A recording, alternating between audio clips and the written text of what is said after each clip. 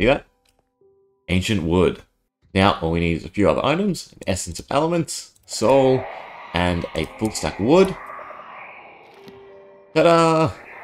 We get ourselves an ancient infernal wand.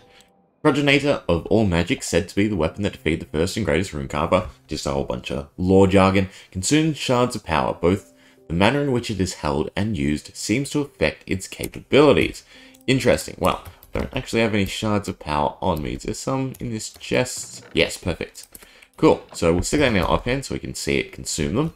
If I right click. If I left click. Ooh. Then it says this. Both the manner in which it is held and used. Well, used is right and left, but held. Well, what happens if we move it over a slot?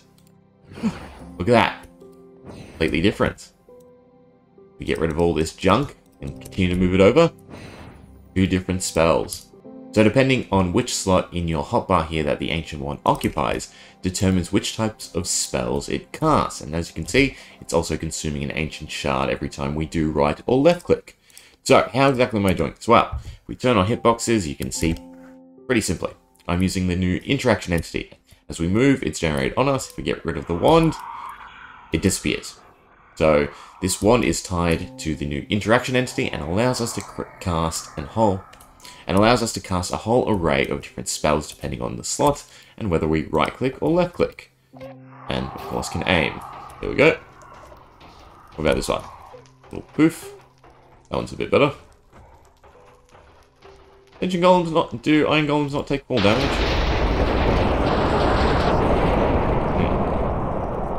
That's an interesting one. That worked out a bit better than I meant it to be. There's a line of lightning. Cool. What about this one? If I could aim. That's just a hit. Just a strong hit, I guess. So it is directional. So, for instance, we look on this axis, straight. On the little corner axis, slightly. Though I didn't program, obviously, every single range, because that's really hard to do. But it is the best I could make it to accurately depict where the player is. And like I said, depending on which slots. Cool.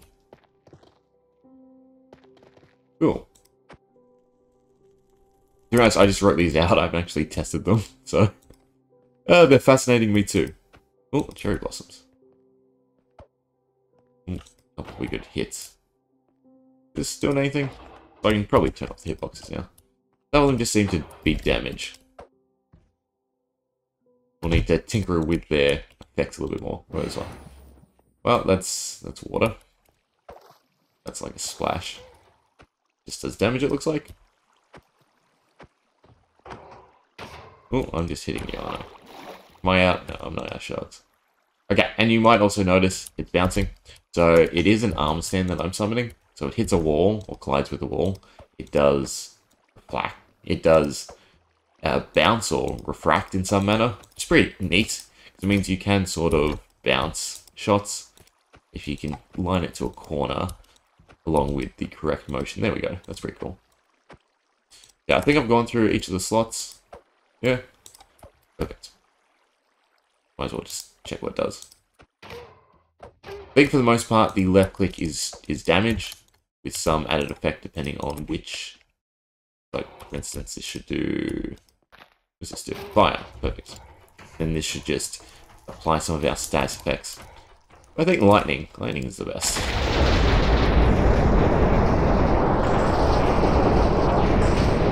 There's a lot of lightning there.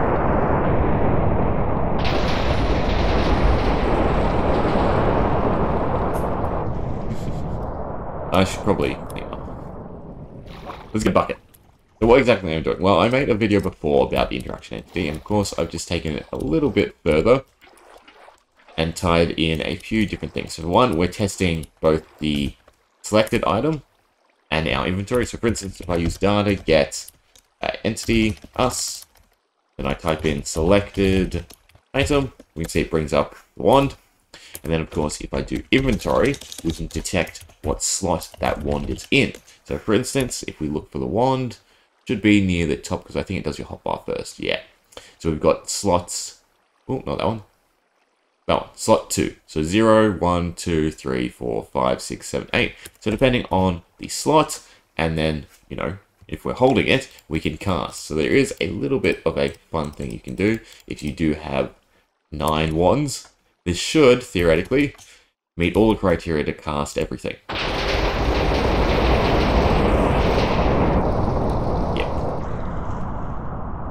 It should also consume all the shards of power. So each cast now should be consuming 9. Because, again, it's activating all the effects of the wand all at once.